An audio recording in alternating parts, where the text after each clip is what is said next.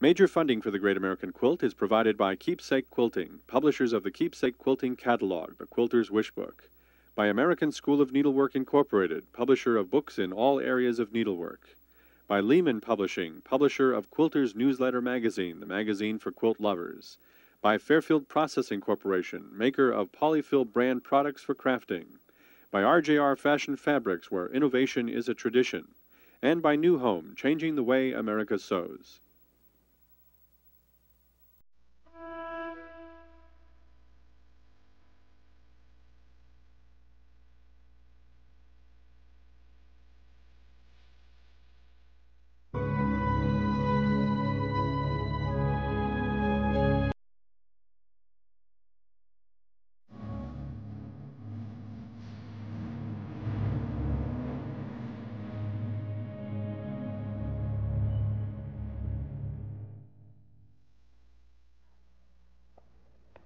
Hi, we've got kind of a romantic show planned for you today, full of flowers and hearts and love,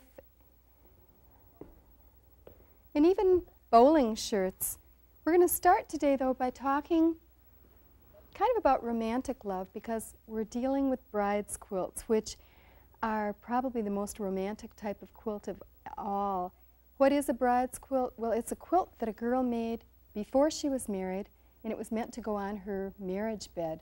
So it was full of all her dreams of the future. And it was also, really, in one way, a tangible kind of final exam in household skills. It was proof that a girl could sew well enough to keep a husband and children warm and clothed. You know, there was an old saying that if a girl hadn't made a quilt before she was 21, that she'd never be married. The reasoning behind this saying was that if a man could just as easily fall in love with a good sewer or a poor sewer, the smart man would check out the stitches per inch, because a wife who could sew well was a real necessity before the invention of the sewing machine. Dora, after seeing your quilts, I find I must have you. Will you marry me? Girls started sewing for their future homes as soon as they could hold a needle. They would perhaps store as many as a dozen sheets and towels and pillowcases, just waiting until they were married. Her quilt tops were saved unquilted until she got engaged. There wasn't a need to buy backing and filling and spend time on quilting if a girl wasn't going to start up housekeeping. Is this why so many unquilted tops have been passed down in families? Are these the quilt tops made by girls who were never married? Who knows? These are romantic mysteries that we'll never solve. Take, for example, this extraordinary quilt top. We can imagine all kinds of stories about a quilt design as full of romantic symbols as this one is. It shows birds guarding nests stuffed with eggs, ripe fruit and flowers in bloom, animals in pairs, and the clincher, red hearts. When this quilt top was discovered, the original patterns were found with it. Here's the double-handled vase. On the quilt top, it holds cherry branches. The owl turns up on oak branches, both alone and with a friend. Ostriches and a circus elephant named Hannibal add a touch of the exotic. It's these patterns that reveal a mystery about the quilt. Clearly, they show the figures of a woman and a man. Their hands are stretched out as if to touch one another. Can't we guess this couple represents the quilt maker and her husband-to-be, meant to be sewn together forever onto her bride's quilt? But when we look at the quilt, we find she's there with her hand outstretched, but he's nowhere to be found. What happened? Did she change her mind when it came time to sew him onto the block? Was it a broken engagement? Or did her love die in the Civil War, which was going on while this quilt top was made? We'll never know, and this mystery adds a bittersweet note to a quilt that's so playful that it shows what can only be described as men riding dogs. All we do know is that the woman thought to have made the quilt top never finished it. But in spite of that, it remains one of the most beautiful pieces of needlework ever made.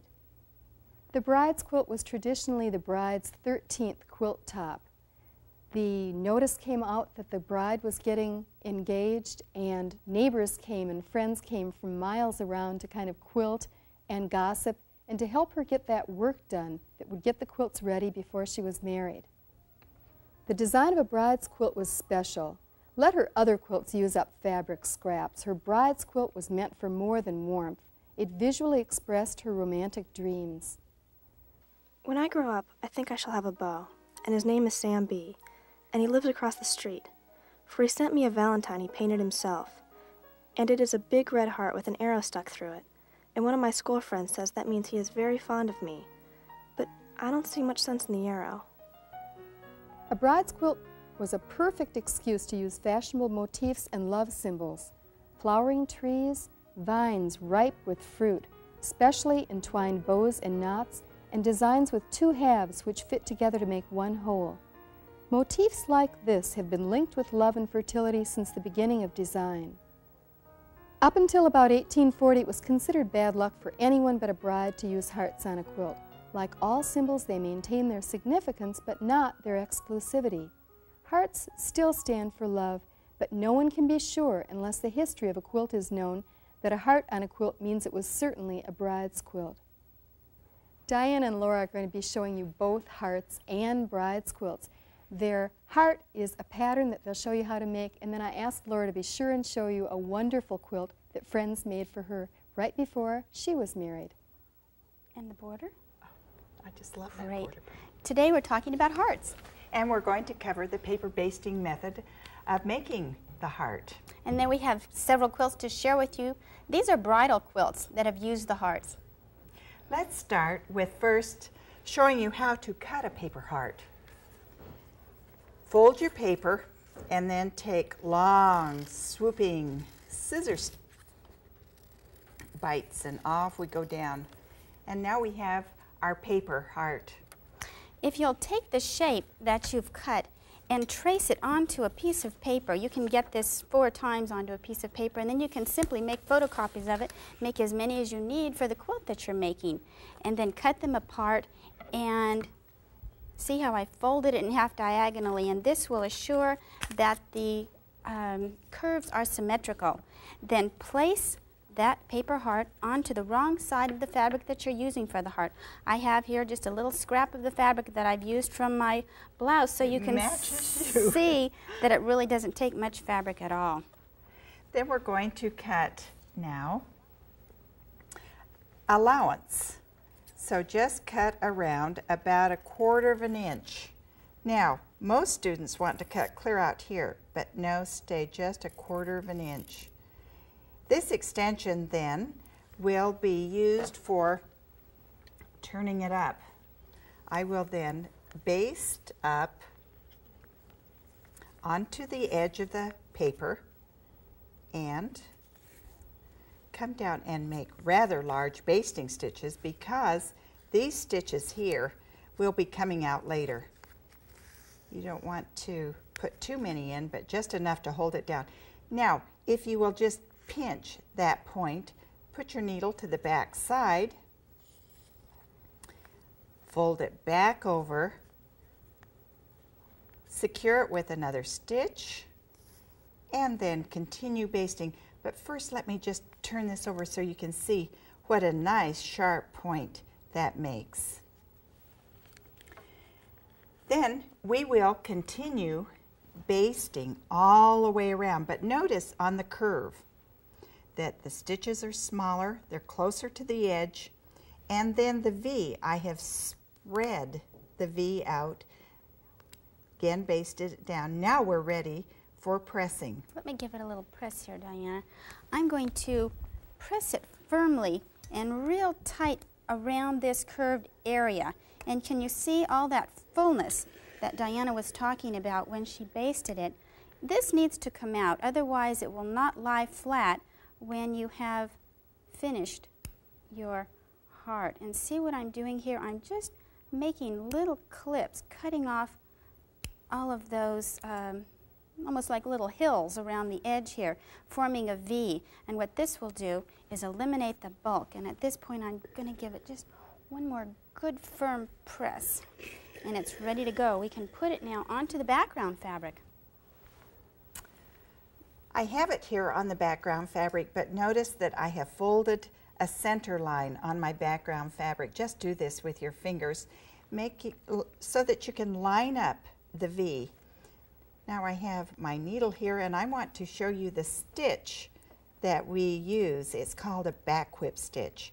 The thread is up into the fold line, and I stick down in back of where I came up and out into the fold, down again into the point. Now notice these stitches are very small. They're about 1/16 of an inch. Now I'm right to the very point, and I go down and I come up. Make sure you make one stitch right on that point. Now if you can see here, there's some of that extension hanging out. I just take my needle, tuck it under, hold it, and off I go. Now let me show you up here at the V. The heart has a curve, a V, and a point. Those are 3 areas in applique that if you know how to do them and handle them, you can do anything. All right, now let me stick in and do one back whip stitch again so you can see that, and I'm coming right down into the V. I'm going to turn this up and do a buttonhole stitch. Now notice that I'm coming through. Now you can see that my thread is not the same color as my heart. I would have the thread the same color as the heart. Now through the loop, and there is the buttonhole stitch. I go to the back side, and I will just continue until I'm all the way around. This secures this very, very good right there where it is weak. That looks great, Diana. Notice too that Diana used a contrasting fabric. However, if you were making your hearts, you'd of course use a color to match your heart fabric. I'm now going to just quickly cut all of these little basting threads so that I can remove that paper pattern, because I know you're thinking, how are we going to get that out of there? Turn the block to the back side, and if you will just carefully lift up the backing fabric so that you can make a cut without cutting into the paper or into the heart fabric, which of course you don't want to do, then you're going to trim all the way around the edge of this so that it will now look just like this. You can remove the backing fabric, and oh, this is magic. The paper pattern comes out. And take a look. You can even use this again because it's still in good shape. So your heart is now ready to be incorporated into your quilt. Let's take a look. You can make hearts all sizes using the paper basting method. Small ones, very fat ones, skinny ones, whatever. This is our sampler quilt. Oh, Diana, look. This one was done. This was Katie Prindle's? Right. This is Katie Diana's is my daughter. We want to show you some of the printed hearts here. And then maybe down, if you can show the quilting line. The quilting line, this is one of the reasons that we take out the paper. She's echo quilted a little heart right in the middle of the applique heart. It just gives it a little bit more texture. That's the reason that we cut out the background. Now you could just as easily join these 4 hearts together into one 12-inch block, which would just give another effect. Quilts for brides. A heart is, I don't know, they just both go together. It's romance. They're special, that's right. This one was made for Diana's daughter-in-law, Erin. And Tricia, my daughter, gave the party. And each heart was sent out, and they signed their names, and it was given as a memento. Notice the bridesmaids' fabric in the dresses here in the sashing. Mm-hmm. Take a look at this one here. This is the one that I made, and what's nice about the heart is it's so simple, but you can embellish it with all kinds of little embroidery stitches. I've added some of the French knots here and signed my name and put a little bow right in the center. Some of the people, they signed their name with the You could use a permanent marking pen, that's right. Here's another bride quilt. This was a great idea for a bridal shower because was it the background fabric that was sent out, and then everyone could choose the fabric they liked to make the hearts. This is Laura's special bride quilt. This is my treasure. Yes. This was made for me by all the ladies that I was working with at the time that that I was getting married, and each one of them made one of the applique blocks as well as one of the, this is called trapunto blocks, and they gave it to me as a gift at a bridal shower, and then we set it all together and designed a beautiful border for it. And if you can see some of the different shapes that can be accomplished very accurately by using the paper-basted method of applique. We know that you'll love this method. Don't you just want that quilt that Laura had? That was gorgeous. How about this one? This is a completely different theme. This is made out of bowling shirts. You know, some of us are lace types and some of us are more bowling shirt types, and this is by Petra Sausman. She found some old bowling shirts in an abandoned factory. She told me it was the King Louis factory in Cleveland, which sounds kind of fun. I can imagine her going through this empty factory and coming across this real treasure trove. She's cut up the bowling shirts, and you can notice she's left some of the, they're the pockets. They're where those names are embroidered. So it looks like she's got the whole gang here. This is, what does it say, Chip? And it's got the pocket right here with the, you know, kind of bowling king. This must be King Louis's motif, pretty sharp. You could use this little pocket to put love notes in your bed. That would be kind of fun. Sweeper, kind of cool names. There are some girls, but let's face it, most of these guys are guys on here. To have a whole quilt full of guys' bowlers' names. And in the center, it was fun. Well, I think this is kind of a fun quilt. She's kind of a fun person, and we're going to be seeing another quilt by her later on in the program. This was an early quilt by her, kind of funky, but the other quilt is equally strange. She does strange quilts, and I love them, but look for it later in the program. And this is not strange. This is just outright gorgeous. This is by Eva Matsai, who is from originally Czechoslovakia, and she's showing us here her love of Czechoslovakian culture. This has 300 leaves that are standing for 300 families in this club in Colorado. She's from Englewood. And I'm going to pull up this gorgeous heart here because we're talking about heart quilts today. And Rod promised me that he found us a gorgeous heart quilt to show us, and we'll just see what he came up with. What did you find of the hearts quilt? Well, the one that I thought was going to work for us didn't. It had to go to a Quilt Guild show, so I didn't get it. Well, we were lucky to get this one this morning. This is by this friend is a Giddy great Harms. one. Yeah, this isn't is this beautiful. lovely? I've got a question I wanted to ask you right away because Okay. I thought this was maybe a 4-block Ohio, but obviously it has many more than 4 blocks. When I see this orange, I think of Pennsylvania. It's a nice thought. Doesn't necessarily. You really, it can't pinpoint it regionally. Okay. The color combination, the orange, green, and red, is a good clue for the 1850s, 1860s, to as late as around 1875. Okay. But any other location, I mean, I've seen a lot of red, green, and orange quilts from Ohio.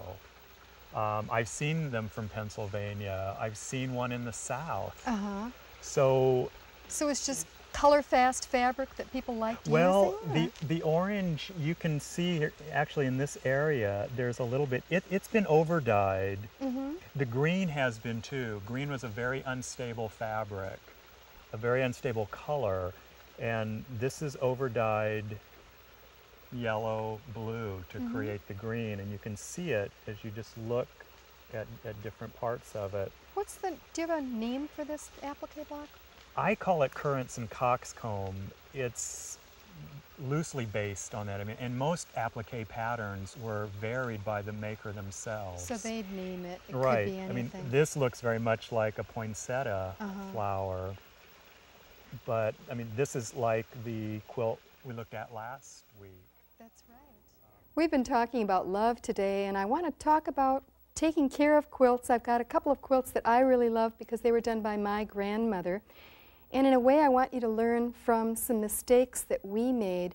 One of these quilts is in really good shape, and the other one isn't. Take a look at what has happened to this one. You can see just the difference in color here. This side wasn't near the light, but this side was on a twin bed. This is a twin quilt that my grandmother made, and you can see how faded this is.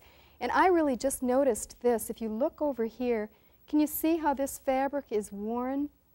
I don't think it's because this area got any more wear than the other area. It's really because of the sun just having its effect not only on the color of the quilt, but it just wears it down. It makes it a little more fragile. So I know a lot of you have family quilts out there, and I hear the same questions that you're asking over and over. You want to know how you can prevent damage, and you also want to know just how to take care day to day of those quilts. So one of the things that you've got to think about, if it's on a bed, take a look and see if the sun is coming in. If it is, just pull the shades in that room when the sun is going to be in that area, because as you can see, it really can make a difference in the color. Storing the quilt is also important, and I've got this. I love this quilt. It's kind of an Art Deco look. I didn't even know my grandmother was a quilt maker until she gave me this quilt, and I was kind of surprised. So I try to take really good care of it because I think it's got a beautiful design. What I've got in here is an old sheet of my daughter's to pad those folds. If you can, and you've got room, you can always have a quilt just lying flat on a bed. That's the best thing to do. But if you don't have room, and I don't, I've got to have it in a closet, pad those folds, because then there's a very gentle curve, and you can do all the folds. That will keep you from having those permanent creases. What happens when you fold a quilt is if it stays for a long, long time, that area that is folded, the material gets stretched right where it's folded, and those creases will just stay in there. So put an old sheet, something like this, to just pad the folds. Refold it every 3 months, every 4 months. I know it's just one of those extra things that you have to do, but it is good for your quilt. And then you can put it in a pillowcase, an old sheet. That's really the best way to store it. I know the way that a lot of you store them is in plastic bags. A plastic bag is good for sending a quilt just in case the box gets wet, but it's not a good way to store it because it will keep moisture not only out but in. And store quilts kind of in the same kind of temperate conditions that everything else in your house is in. Not in the basement if it's really, really cold, or out in the garage, or in the hot attic. They like to just be in the same kind of temperature that you would be. I'm trying to think of the most common question that people ask, and I think it's really about spots. And unfortunately, I wish I had a magic answer to give you, because when you unfold old quilts, there are often spots. Even this one that I love very much has spots, and I don't know how they get on there. They can get on there from anything that you ever have on your hands, even hand lotion. When you touch it, 20 years later, a spot can appear. As I say, I wish I could tell you exactly how to get rid of them. Basically, you just have to love the quilt as it is. If you want to wash it, make sure that you're using detergent that is made very much for cleaning fine fabrics. Don't agitate it a great deal.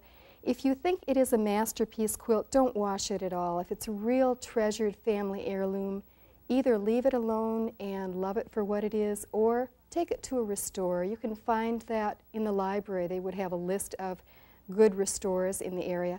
If it's a quilt that's seen better days and you just love it and you want it to be clean, wash it very, very gently and just take a lot of care. Now that we've talked about loving quilts and we're talking about hearts and flowers, I'm going to show you this because it's just beautiful to me. We're going to take a look out in the garden, and we're going to look at some more flowers with some artists that have made flower quilts. Jane Sassman, an artist from Chicago, has done 2 quilts with really very different moods. One, a daytime garden where fronds uncurl and leaves push up, attracted by the warmth of the sun. The other, a cool, rather mysterious garden, seen by the light of moonbeams and fireflies. Petra Sosman from Kansas City, who made the bowling shirt hearts we looked at earlier today, here shows us another night garden view. This a strange place, full of spiky tendrils that seem to search through the darkness for enough moonlight to grow by. In a different mood entirely, Setsuko Sagawa, the well-known Japanese quilt maker who now lives in Brea, California, arranges flowering wisteria branches and antique fans against a patchwork background for a peaceful springtime garden. Jean Hughes from Fort Worth, Texas, mixes flower colors with flower shapes in this quilt that gives the feeling of growing things without being a literal picture of a garden. An even more abstracted garden grows in this quilt by Joy Seville of Princeton, New Jersey. Joy gives us just the impression of a garden here by using colors and leaf and petal shapes. Wasn't Joy's quilt gorgeous? It has kind of a Monet's water lily type of feeling. Next week we're going to go from the garden kind of into the country. I'm thinking of it as kind of a picnic in the gallery. And Laura and Diana will be showing you how to do bear's paw. So please be with us.